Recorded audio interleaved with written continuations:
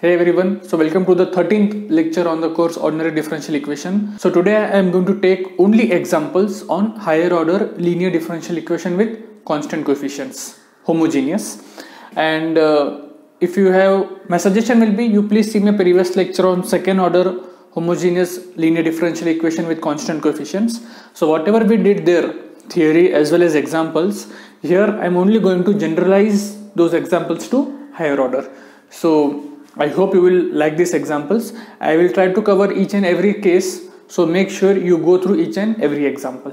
So the first case, when all the roots are real and distinct. So if you have this fourth order linear homogeneous differential equation, the first thing you do is you write the auxiliary equation. So in this case the auxiliary equation is lambda raised to 4 minus 29 lambda square plus 100 equal to 0.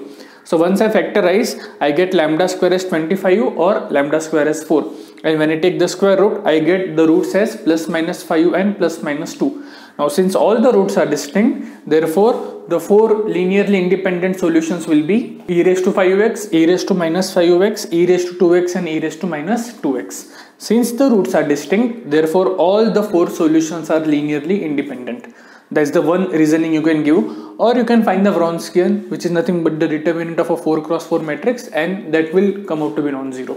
So these are the four linearly independent solution, and therefore you take any general solution of this differential equation, call it as y of x. How it will look like? It will be nothing but c1y1 plus c2y2 plus c3y3 plus c4y4.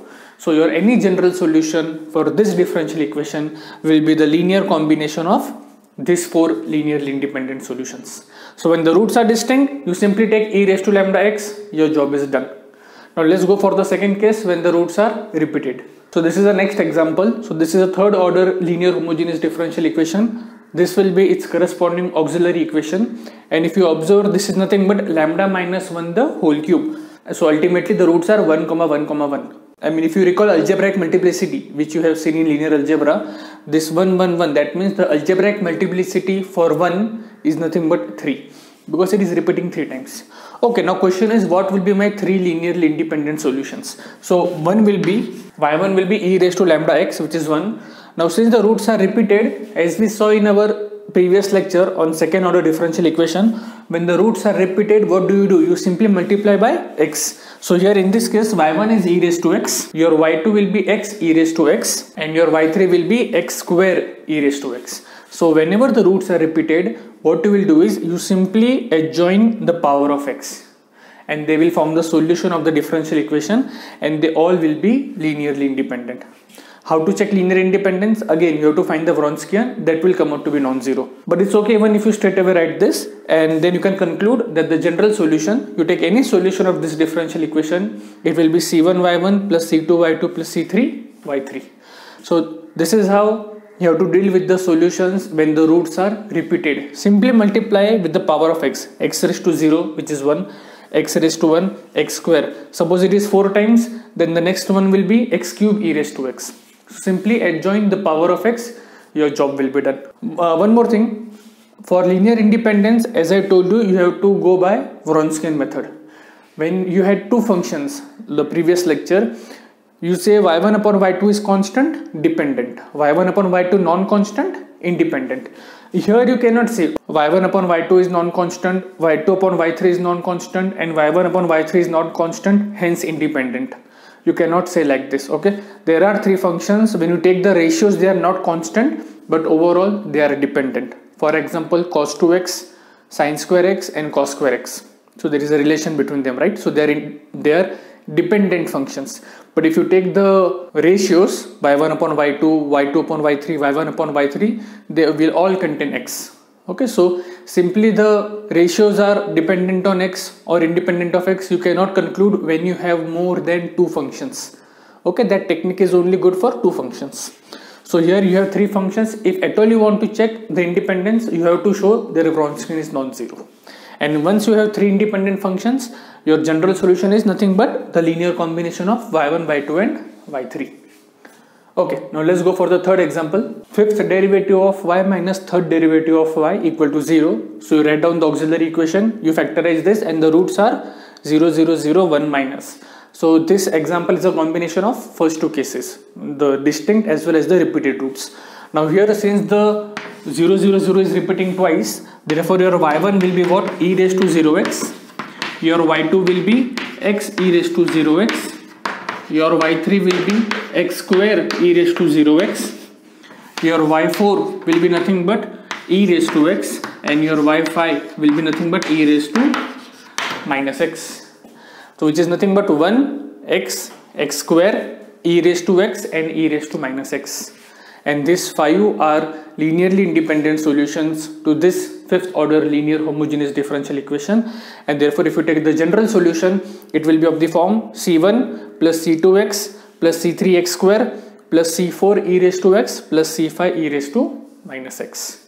So this is how you will solve the differential equation if you have the roots repeated as well as the distinct.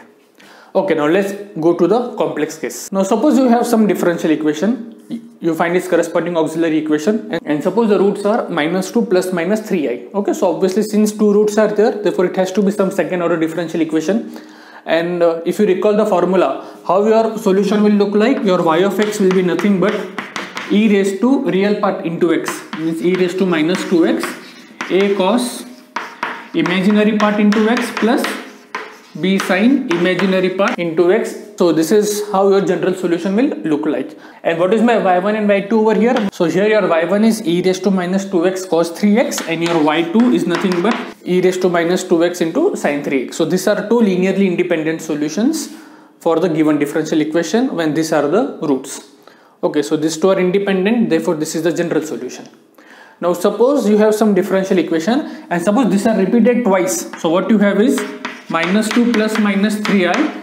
These are repeating. That means you will have 4 roots. That means this is some fourth order differential equation. You will have fourth degree auxiliary equation and the roots are repeated. Now our question is, what will be my y1, y2, y3, y4? So y1, y2 as it is, as I wrote. Now since they are repeating once, therefore you apply the same technique. So what will be your y3? What you do, you simply multiply by x. So your y3 will be x e raised to minus 2x cos 3x, and your y4 will be x e raised to minus 2x sin 3x. Since it was repeating, so you multiply by x. So your y1, y2, y3, y4 will form linearly independent solutions. Suppose it is repeating one more time. That means you have a sixth order differential equation. You will get sixth degree auxiliary equation and the roots are repeating 3 times. So what will be remaining? You will get 2 more. y1, y2, y3, y4, y5, y6. You will get 6 linearly independent solutions. So y1, y2, y3, y4 will remain same. Your y5 will be what? It will be x square e raised to minus 2x into cos 3x, and your y6 will be x square e raised to minus 2x sin 3x.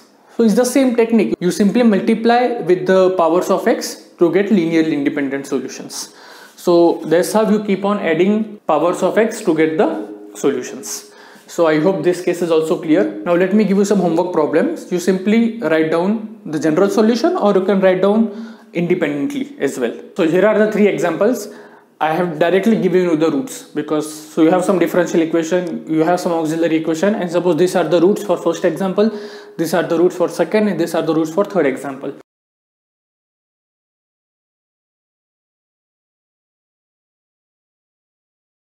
So make sure you write down the solution in the comment section, and if this is clear, that means you are comfortable with higher order linear homogeneous differential equation. So I hope this is clear. If you have any doubt, you can ask me in the comment section. Thank you, and yes, do not forget to like, share and subscribe.